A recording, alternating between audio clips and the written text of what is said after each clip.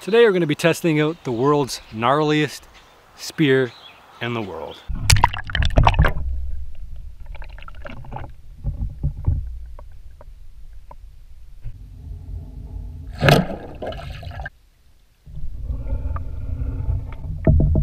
Well, good day everybody. Welcome to another survival fishing adventure. If you guys are following the series, I thank you. And if you've been enjoying it, I thank you even more, because your appreciation for the videos is definitely what keeps me fired up to make any more. So we're back at the junk pile because I have some unfinished business. If you've been watching the series, you know we've done some gorge hooks, we've done some primitive hooks, we've done a fish spear. Definitely they have left room for improvement, put it that way. So I've ran out of material. I have enough to do one little pokey bit thing here and one little hooky bit thing here. So my idea is to harvest a little bit more of this fencing here. There's barbed wire fencing and there's actual fencing. I find the fencing is probably going to work better for this project here. What I want to do, well, I have two things in mind. I actually want to try to improve on the gorge hook theme. Last time we made them pretty short, so I want to make them longer this time, or varying lengths, to find out what will work. I found a creek that has just a ton of rainbow trout, which is going to work perfectly for my experiment. And I want to actually make a spear that will work. Basically my idea is to have a pointy bit and a hooky bit and combine those two on a long stick, so when I jab it, I actually hold onto the fish instead of losing them. And I think by going with the metals, I'll have a better chance than just using a stick wrapped in barbed wire. So that's my plan. I'm going to harvest some materials and we're going to get to work.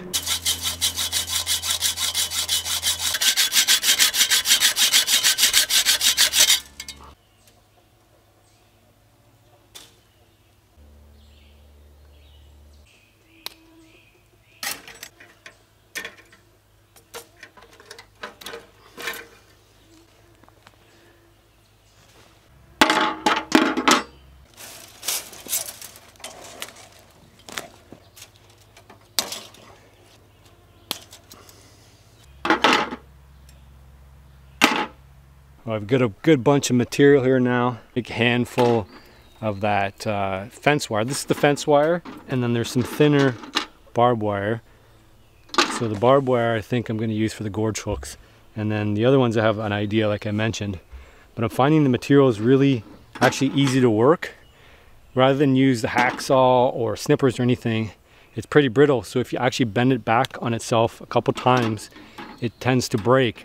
So once, back, sometimes a third time in the same spot, the metal heats up, it's fragile enough, it breaks, but I think it's rigid enough to hold a sloppy fish. So that's our metals covered. There's nothing else from the junk pile that I want here now. So the only thing I need from the woods here is a nice big maple tree for my spear. So let's cut one down.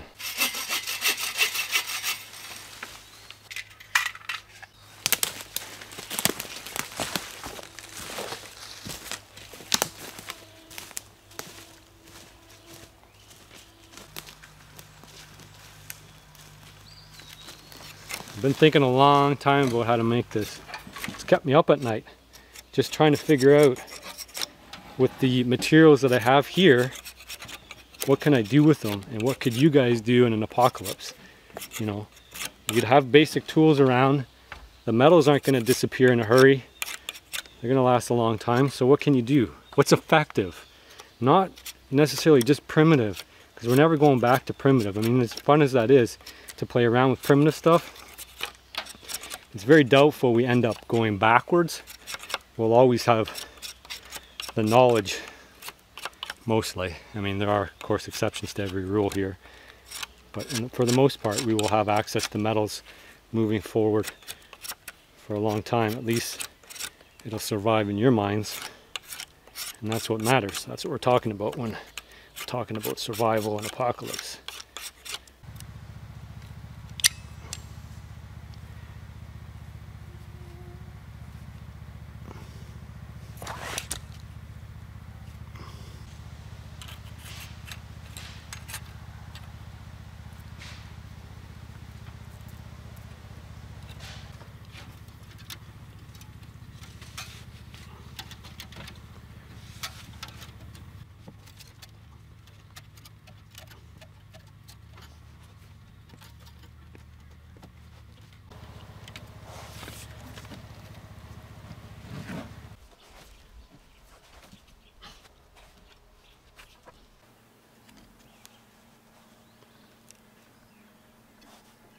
All right, dudes, we're all done.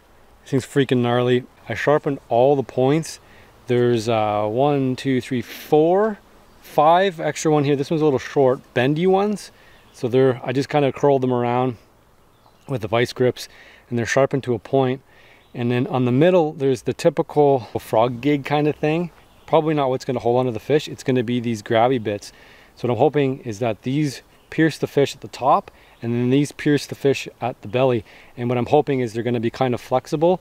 So if I hit the fish in the wrong kind of spot, they're gonna kind of slightly bend out of the way. This is modeled after a Native American style fish gig grabber. It was propped open with a piece of wood, I think, and it had jagged points. Now, I could try to make one of those, I just don't have the materials. And remember, this is apocalyptic style, so we have metals.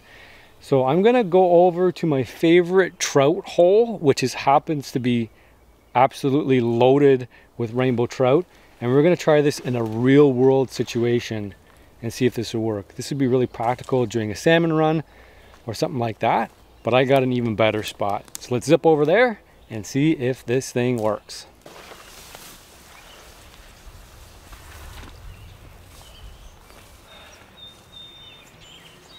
Well, here we are, guys. We got the gnarliest freaking spear ever conceived in the history of mankind. Barbs coming out everywhere.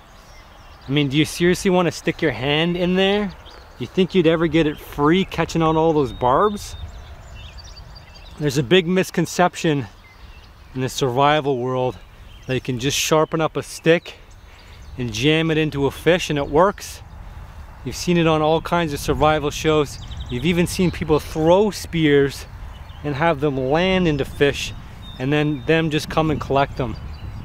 I don't think it works that way, at least not in my experience. Whether this works is left to be seen today in this video. See if we can make this work. Got the perfect place. Got some landlocked trout. They can get up, but they can't get down. They're stuck here by a physical barrier. Perfect test place for this spear. Got it rigged up with a GoPro, so you're gonna get a first person's perspective. But first, we're gonna try our gorge hooks. Last time we tried our J hooks with some success, but not much success with the gorge hooks. And the gorge hooks are manufactured again out of sharpened barbed wire fencing, which should persist through the apocalypse. So let's throw them out there and see what happens.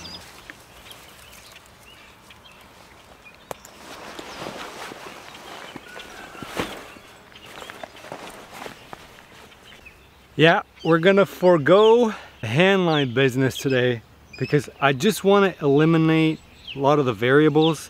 The handline can be done here. It's just a lot simpler with the rod. I want to test the gorge hook, so forgive me.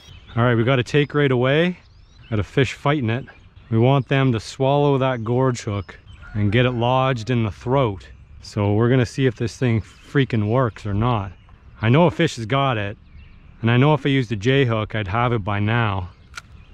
Whether I can drag it in. No, it already popped off. Now there's just a bare gorge hook there. No, it's actually a worm on it. There, one took it again. This is a big one now, so it might have a fighting chance of swallowing it. We're gonna give it a little bit more time than we would normally. You can see they're picking it up and spitting it out, picking it up and spitting it out. Big ones, small ones. They're not liking it that much, but they are tolerating it. There, one's got it, and one seems like it might be hooked there. No, it came out, it spit it. So that's what that gorge hook looks now. It's looking all right. It's looking more gorgy now. We just got to get that thing to stick in there.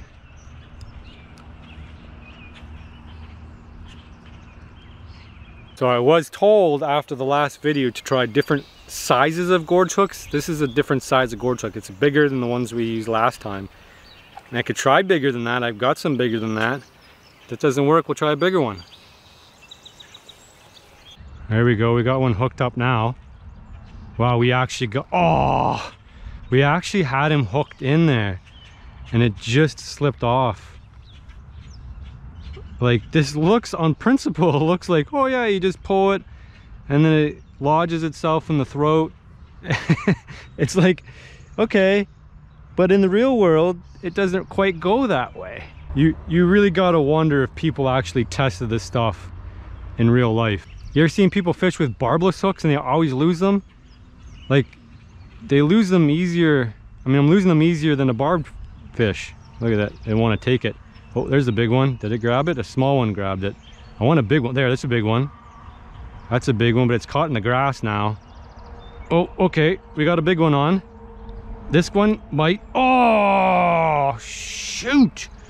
That was a big one, a big one. You can see what I'm gonna be spearing into. I don't know if you guys can see because I got polarized glasses on, but I can see a whole mess of fish here. I mean, can you imagine spending your whole day trying to catch a fish? There's a small one. Nope, came right out.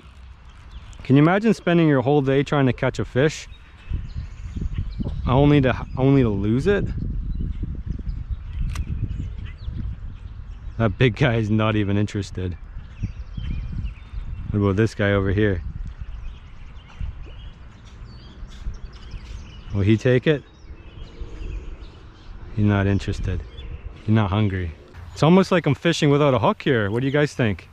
I mean, that's a big gorge hook, but it's popping out. It's not wedging. So they're getting it in their mouth, getting the weight of it on there, but it's just popping out. There's nothing on there to bite. I'm gonna try a little bit of a different setup here with the gorge hook all the way through and it forming a T. We'll see if this works. I don't know. I mean, I would not, at this point in time, I would not trust my life to a gorge hook, put it that way. If you can bend the metal into a J, or you can make a gorge hook J hook, maybe. But like this, as a straight gorge, as I've seen Ray Mears do it, I mean, I have my doubts they work. Probably work on certain fish, not on others. Oh, no, it came off. Well, let's put the J on here and see if we can actually catch one with the J. And I'm gonna recommend making metal J's. I mean, that's why they came up with metal J's, because they work better than a gorge hook. All right, now we got our J hook. This is our metal J that we made out of barbed wire. And it worked last time, so it should work this time too, right? See if we can't catch ourselves a big one. There's a big one. Big one's got it.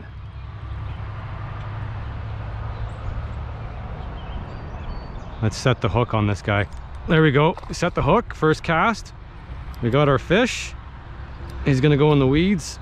It's a good fish, and he's fighting it pretty good. I'm gonna keep him out. Oh yeah, that's holding on real nice. Real nice. Let's keep him out of the logs here. Good fight. Oh no, he's gonna get in the log. Oh, we got him out. Can you imagine trying to fight a fish on a gorge hook like this? I mean, look at the power these guys have. Oh, right into the log. Okay. Let's beach him. Hopefully we don't lose him right at the shore here. I don't know if I can lift him out of the water here. Let's beach him. We'll do it properly. We don't break our line. Okay. There we go. Yeah, we still got lots of power left. Yeah, we know you got power. Here we go. All right, well, there's our fish. That was legitimately the first cast on that metal J hook, and that thing went down. Ooh, hang on, buddy. It went down nice and deep here. And it basically what it's doing is catching down in the gullet here, and all those little, we might have to put this fish out. We can't.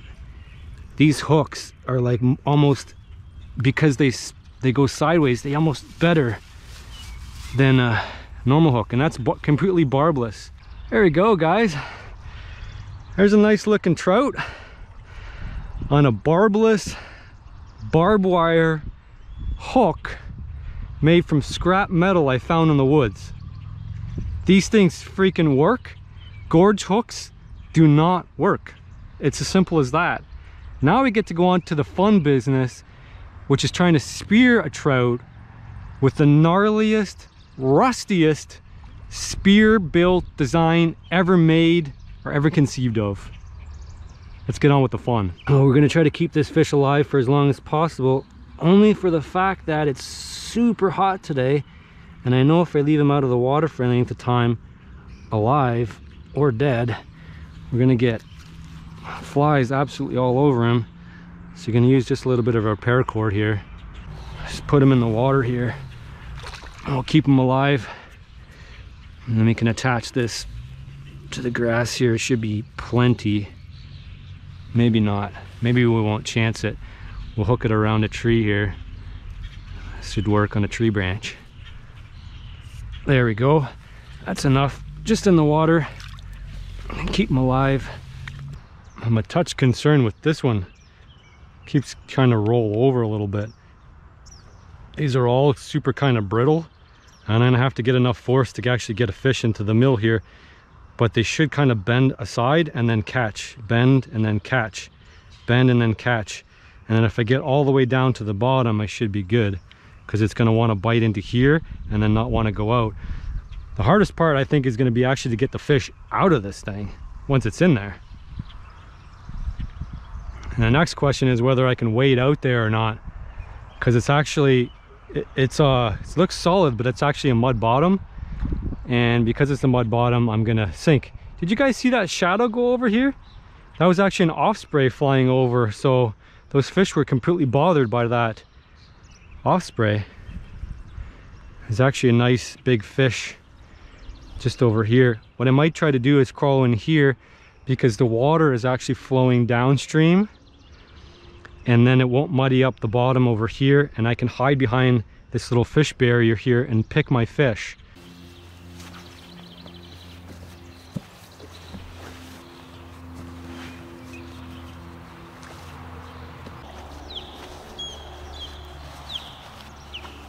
So the goal really is going to be to sneak up on the fish. There's a lot of mud in here, and I know once I get in there it's going to stir it up. It's not really going to work to my advantage, although the fish won't be able to see me as well. I won't be able to see them, and I really want to pick my fish and get it right through without jamming it into the ground. So if I jam it into the ground, then I got to rebend all my little bits here. So let's get this GoPro fired up. We got 3 cameras running again. The GoPro on my head. We got you guys, the main camera. And we got the underwater camera. So we might want to try to get that GoPro in the water. Now those fish are completely stirred up, but they still seem to be swimming by, which is nice. And I got a nice long spear. Refraction is going to play a part in this as well. And most of those fish are completely vacated this little hole here. There's a big one. I like that guy, but he's too fast for me. The fish are kind of getting used to the spear a little bit. There's a small one. It really is tricky to see when I want that one. There's one. Oh, I hit it. What happened? I bent the spears out of the way. Shoot. Dang it. The spears, they didn't come back. I didn't get a good hook into it. In order to get those keepers to work, they just kind of bent out of the way. See if we can't get another one. Maybe we won't go after the big guy. That's a big guy. Here's another big guy I don't want. I want a medium-sized guy. Medium-sized guy. Come on, where's a medium?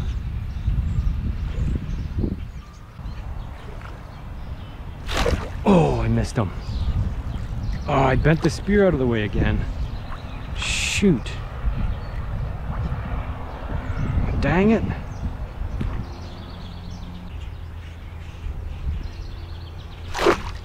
Oh, that went right into the dirt. Oh, we bent our spear back again. Oh, I had that guy. Shoot. Oh, I missed him. I missed him.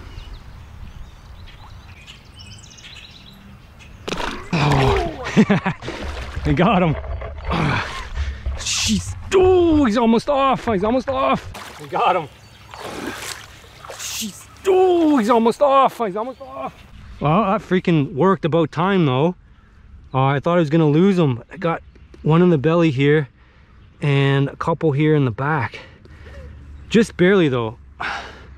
And there it is. There's a result. So there we go. There's 2 fish for our efforts. I would definitely go with the J hooks though.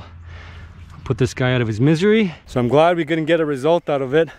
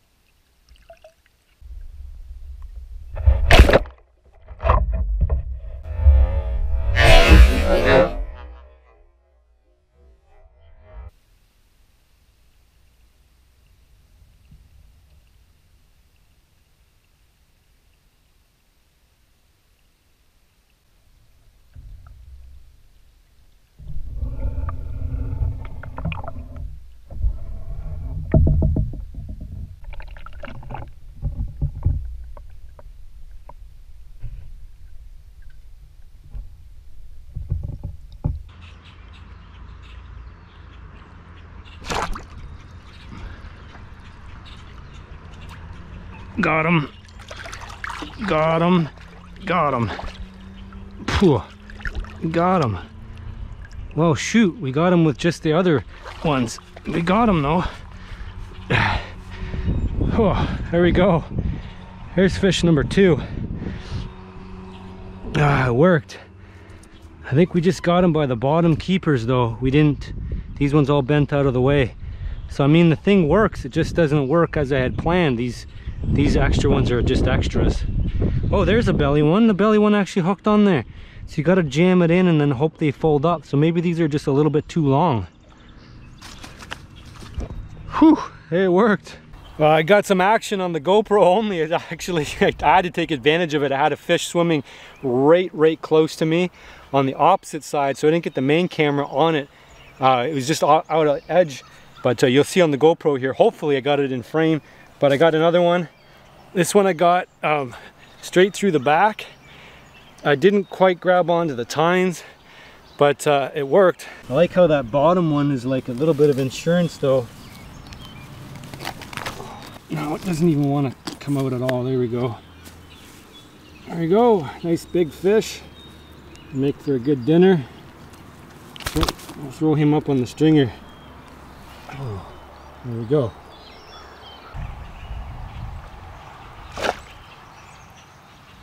There we go. Got a little guy.